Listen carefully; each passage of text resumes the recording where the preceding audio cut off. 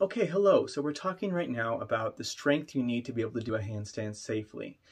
The first one you're going to be doing is a push-up position with the body in hollow. And I'm going to demonstrate this in the video. Basically, your hands are directly underneath your shoulders, your abs are contracted, your glutes are contracted, and you're making sure your whole body is stable.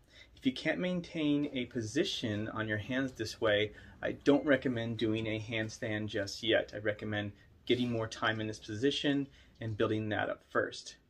The second thing you're going to be doing is putting your feet on an elevated surface while still facing stomach to floor, and then you're going to try and get your hips to go directly over the top of your hands. So if this is my hands right here, coming like that, trying to get my hips to go over the top of my hands.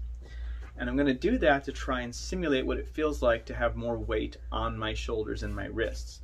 So if you can't do that yet, then I highly recommend not pursuing the handstand just yet. Instead, take more time in that position until you get strength enough to be able to hold that without shaking too much. You can also do this on the floor by simply putting your hands directly underneath your shoulders and then trying to jump your hips up over the top of your hands. Now, we're not trying to get to handstand. You shouldn't be trying to lift your feet over the top of you.